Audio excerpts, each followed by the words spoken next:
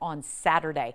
And again, most of the day will be dry and warm, and then the thunderstorms fire up along that cold front by the end of the day on Saturday. So all modes of severe weather will be possible Saturday afternoon, Saturday night.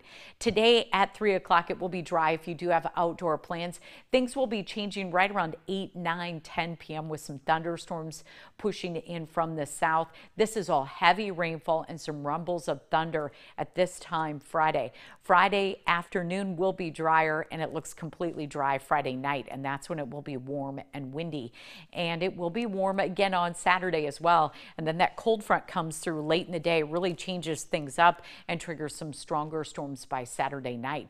Now this system late tonight, early tomorrow morning will drop around an inch to 2 inches of rainfall in some communities. Saturday night, those storms will push out. The cooler air moves in, but it does look dry on Sunday, Monday, and it looks dry most of next week with temperatures back below average. Today, it will be heating up. 68, that dense fog lifting, then some sunshine. Tonight, 53 with those scattered storms moving in from